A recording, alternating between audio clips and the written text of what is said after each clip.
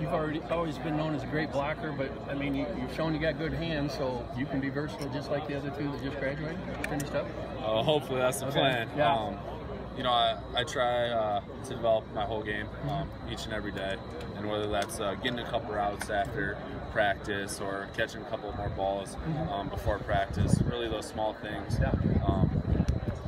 And the other thing is, as a player, you have to be aware of what you need to work on too.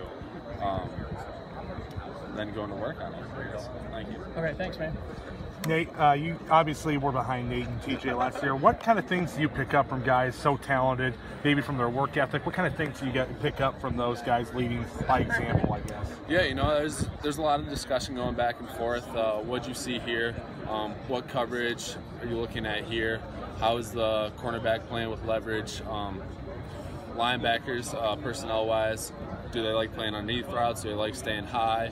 How much did you lean into routes? Stuff like that. But more specifically, I think TJ was a really good job of using his hands in the run game.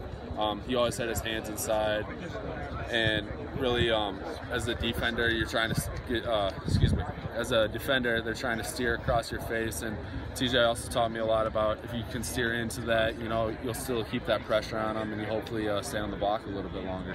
What kind of goals do you have, maybe for yourself as a unit, as a tight end unit as a whole? What kind of goals do you have for this season? Yeah, I think our team goal is pretty obvious, and that's a Big Ten championship. And we haven't been back to Indianapolis in a couple years. That's the goal. Last couple years we've come up short. As an offense, you know, we have our specific goals. I think Coach Brian might actually be able to answer that question a little better than I could. But right now, it's developing that chemistry, developing the administration that goes along, the operation that goes along with putting together a good offense and being productive. How have you and Byron complemented each other so far? Yeah, you know, we'll still play with two tight ends, and we each have our own strengths, and Coach Brian, I think, does a great job of putting us in places to succeed. Sean's a really fast guy. He's big, athletic. He's a matchup nightmare. Motion him in and out. Line him up in the slot. I think there's a lot of flexibility you have with two tight ends. And, you know, Drew and the other guys in the room, they bring a lot to the table too. So I think Coach Brian's doing a good job of that.